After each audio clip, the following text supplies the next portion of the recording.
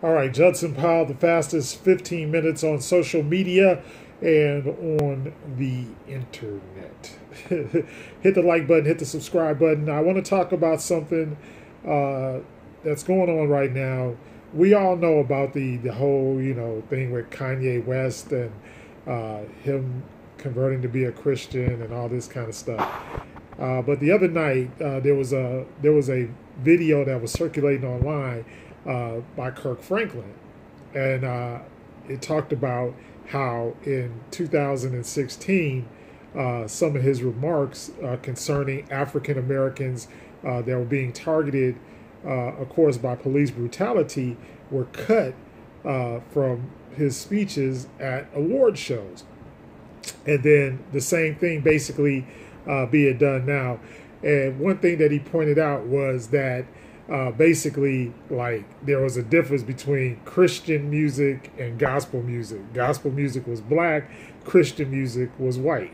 All right. And so, so I was like sitting there and I was just thinking to myself, let me first of all, my background was working for the church, was working for, in fact, I worked for several denominations in the church. And not only did I work for several denominations in the church, but I also programmed music for the church. I programmed gospel music for many, many, many, many years.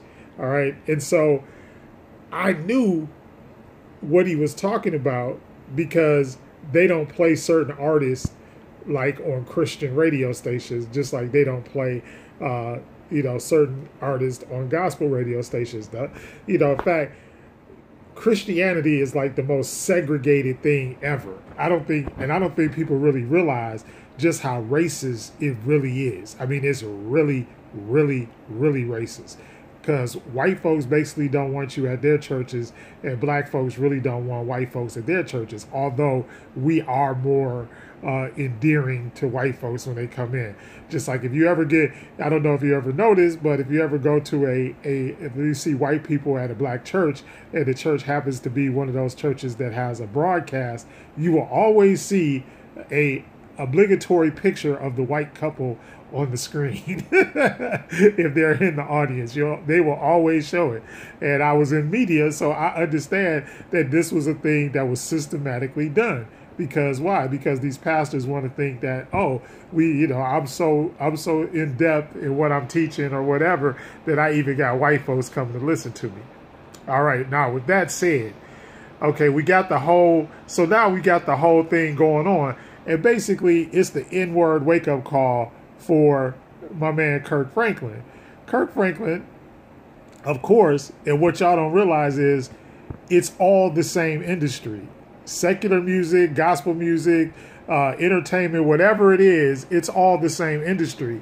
And the same people control it. So the same people that control rock and roll, R&B, hip-hop, whatever this mumble rap stuff is now, all of that stuff is controlled by the same people. Jewish people control the media. I'm just going to let you know. And a lot of the people that control the media are also homosexuals and are also in the LGBT community. So don't get the game twisted. It's the exact same game. The only difference in the game is that the way the money comes in. All right. And as long as the money comes in, they really don't care. Now, let me explain something else to y'all. These people don't love Jesus. They don't even like Jesus. They don't even talk about Jesus. All right. What they talk about is what? Stockholder bottom line. How much money can we make and how much money are they going to make for us? The reason why right now, all of this stuff with Kanye, well, first of all, it was Snoop. All right, don't forget now, let's put it in there. Snoop made a gospel album, right? And they tried to push this Snoop Dogg gospel album on everybody, and people wasn't really buying it. And then of course Kirk Franklin was the original because he came and he used what?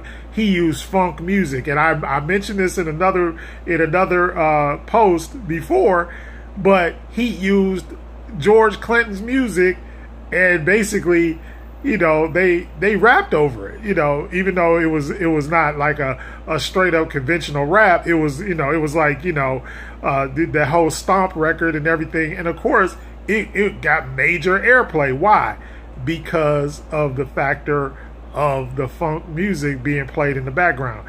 And then of course you had the critics, you had people, the church mothers and all that, who were like, well, we don't like this kind of music, and this is not gospel music or whatever. And so of course everybody there was a propaganda campaign, of course, to let everybody know that basically that the music was changing, and this was the only way that they were going to get young people into the church. But it wasn't about getting young people into the church. It was about getting young people to start buying gospel music again.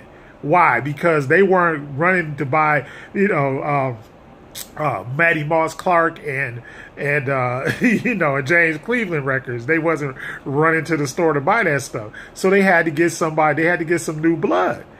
And even with the Clark sisters and the Winans and all of these other groups, they started making more modern sounding records, and records, they were sampling and doing all this kind of stuff that had never been done in gospel music before.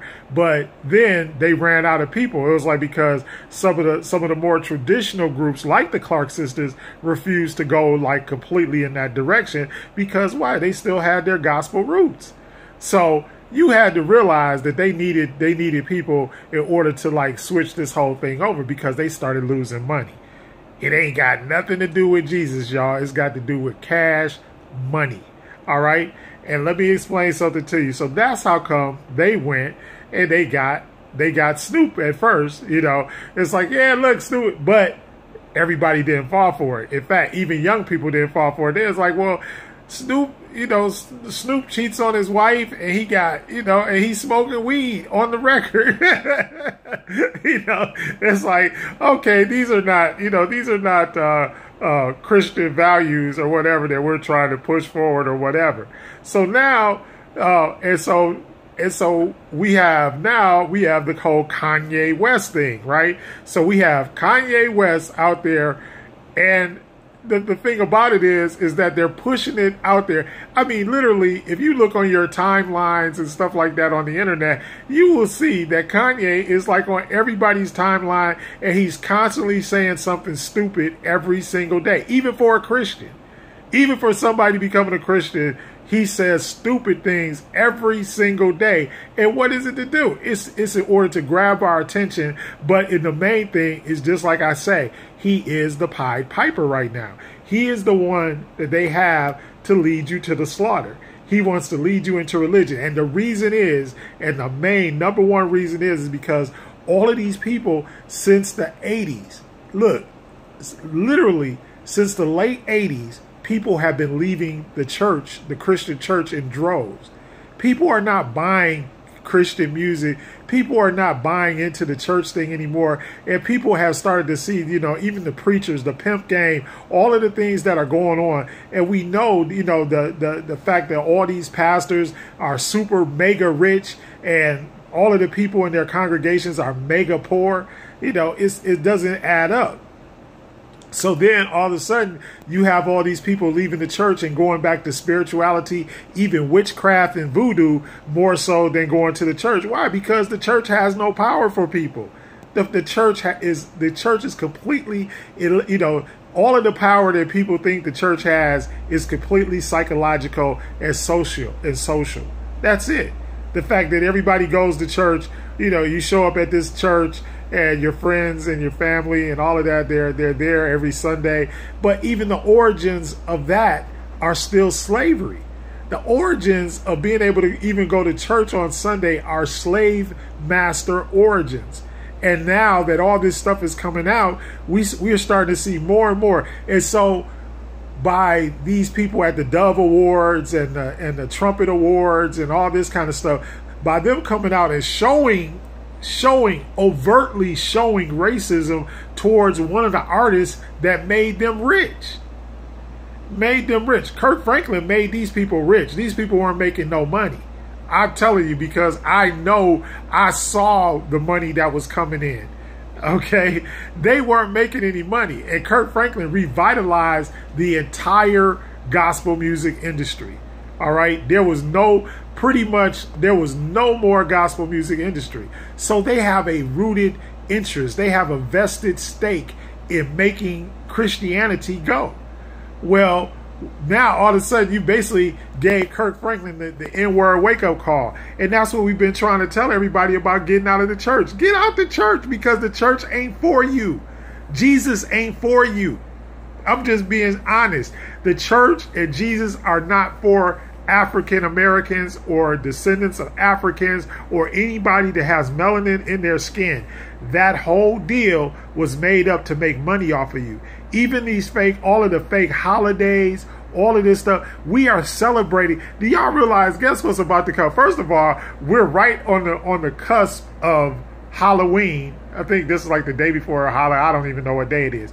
But then we got Thanksgiving, and they have somehow transferred Thanksgiving into being about God and Jesus, and we're giving thanks. But y'all, Thanksgiving was the Christians killing innocent natives, indigenous people. So how could you take a book that tells you to kill indigenous people in their own homes, in their home land, in their home territory, but yet and still all of a sudden it's about Jesus? You really believe that that's about Jesus? You think that's about Jesus? But we celebrate it, because what? Once again, the social implications, just like with slavery. We got to go to church on Sunday. Master wasn't beating us. We didn't have to work and harvest crops. We didn't have to work and plant crops. We didn't have to work and tote that barge and lift that bale and do all that kind of stuff on Sunday. So that's why we went. We didn't go because it was our God or it was spiritually enlightening to us. It wasn't. None of this stuff is spiritually enlightening. If you really learn spirituality, you'll realize that all of this stuff is made up. It's a hoax. And so now, think about what they said. They were like, we don't want to hear about your people going through police brutality. Kirk Franklin, shut up. We gonna cut you off. We don't want you to talk about that.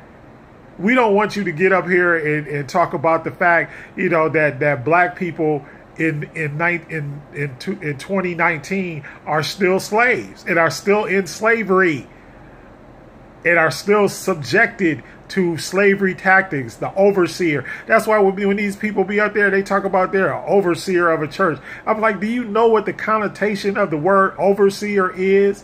The connotation of the word overseer means the person guaranteed in the congregation so that you won't tell stories of freedom and power and anything like that during church service. And then after that, to make sure that you don't run away. That's what an overseer was. So wake up, y'all. Wake up. And Kirk, I hope you wake up and you come to spirituality and start realizing that your ancestors were great and that your ancestors invented all of this stuff that they stole, plagiarized, and tried to redo. Okay, and tried to say that it was sent to them by God, which is God. Even the word God is a made up word by them. It's not. We never had that word in our language. All right, the Most High, netters, all of the things that they try to tell us were bad, or try to tell us were horrible, this, that, and the other thing, but they're still doing the same stuff, but they just doing it underhandedly. So I feel for all of y'all that might be following, the Antichrist of Kanye West. I gotta say that because there is nothing else more. And then he's talking about how he got a $68 million tax refund and all that kind of stuff. Whose money do y'all think that was? And who do y'all think is broke? All the people that we follow, they billionaires and multi-millionaires, 100 millionaires and all that kind of stuff. But yet and still, our communities are poor, broke, and lonely. Anyway, I gotta go. I love y'all. hit the like button, hit the subscribe button, hit the, hit the get rid of Kanye button. Do something. Jesus. Oh, I should have said white Jesus. Anyway, bye. I love y'all. Like, subscribe.